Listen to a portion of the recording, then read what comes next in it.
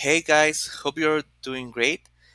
This video is just to show you the newest updates we've been working on for the Keypoints instances. I think you'll really like these updates because it addresses all the things we've been talking on the most recent calls. So let me just show you and you can share with us your thoughts, okay? So the first thing is that we now support coloring templates. So you can see now that all of the edges and the nodes are on different colors. And now we have this coloring tool and these color selectors so that you can select whatever color you want and then just activate this coloring tool and you can just click this node and it will turn into the color you want. So this is the first thing we've implemented. This reflects exactly the same as in the annotation UI. So when you draw a new instance template, you will see all these colors from the get-go.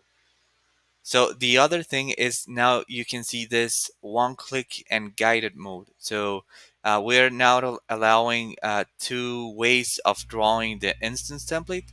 The first one is with one click, which is the usual way we've seen of like clicking once and then like setting the scale and then clicking again to set the points on that scale. But now we have this guided mode, and here if we click this, we can actually set the ordering of the nodes. So for example, here it's going to draw first the head, the right ear, left ear, and so on. And we can just drag and drop if we want to change this order for some reason into something that's more comfortable for the annotators. So how does this guided mode work? Let me just go to the annotation tool and show you. So we have this airplane image, right? So let's just select this airplane uh, instance, and you see here we are on guided mode, right? So now it's telling me to draw the head of the plane, so I can just click and it will draw the bottom, the node, and I can just continue based on what the node name is. So now it's the center, left back, left wing, right back, and right wing, right? And now we have the instance template ready to go with the points precisely where the annotator tells the interface where they should be, right? So this reduces a lot the editing of the nodes, the rescaling of the entire instance, and it's pretty easy to draw overall, right? And if you want to go back to the one-click mode, you can just click here and you'll have like the usual drawing of the scaling thing, and you can always edit the nodes if you want and move them around, just as we've seen on previous calls, right? So I can try it again so you can see this one more time. So I'm going to select edit mode. I'm going to start drawing, and here's the head at the center.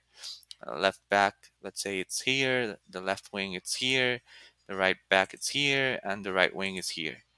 So we have the instance here ready to go.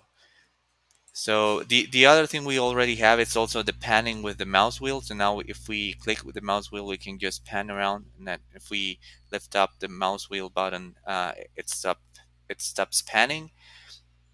And yeah, I think that's like the most important things we've improved upon the interface. Mostly I wanted to show you that the coloring is now like more evident, and also the guided mode drawing. So let us know what you think about this. I hope this is really helpful for you guys, and I hope you have a really great week and start of your day. Okay, take care. Bye.